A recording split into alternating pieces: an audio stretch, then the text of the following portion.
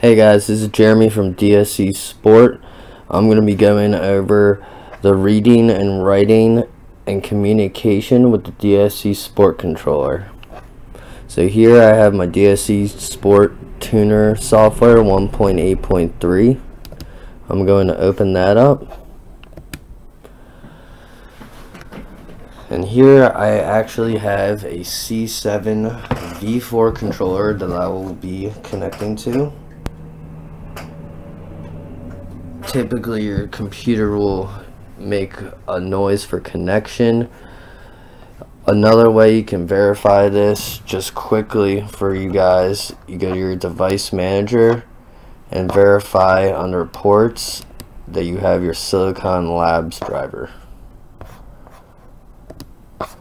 So here in the menu options for the software, you have under file new to create a new file, open to open existing PDTS file or calibration file, vehicle type select. I already have C7 selected. Save as, and exit.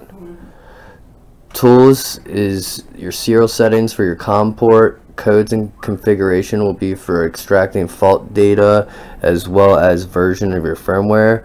And then what we will be discussing is reading and writing to the controller. A great practice to verify communication to your controller is by selecting under Tools Reset Board. When board is reset prompt pops up, you know you have established communication to the controller. There's no data being extracted or deleted on the controller, only the processor is being rebooted. So here, go under Tools to read all from the controller. You're going to want to select begin and let the green bar fill up completely. You want to also pay close attention to this to make sure it doesn't skip numbers, freeze, or stop completely. Don't unplug your controller during this process.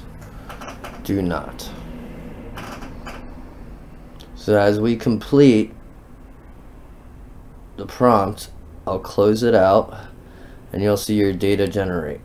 Here's all your data for your G-force, your brake table, your Excel table, speed.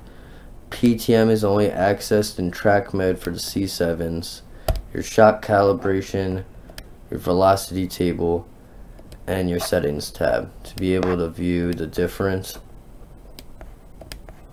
modes and what you can do with each one.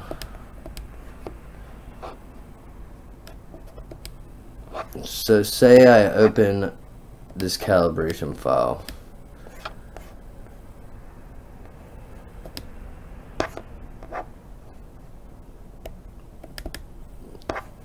Here I have the latest calibration file dated on our website.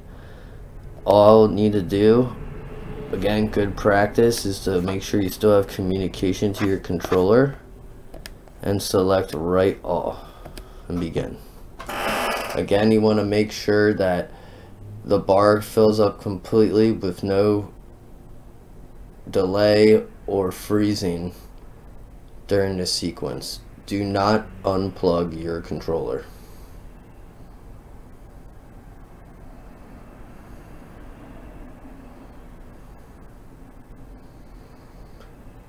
After you've completed this step and closed out the writing application, all you need to do is unplug the controller and go test it with your new calibration file applied. When you do the write all, this writes to all three modes of the controller. If you're looking for a more advanced writing to write to a single mode, or for example taking the sport mode and writing it to touring, you would do it right here.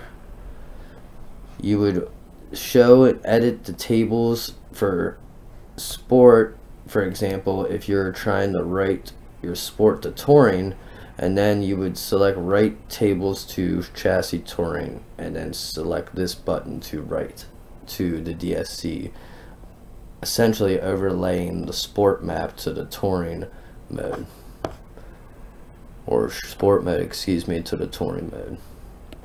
So that's all you need to essentially remember for reading and writing to the controller with our calibration files and PDTS files.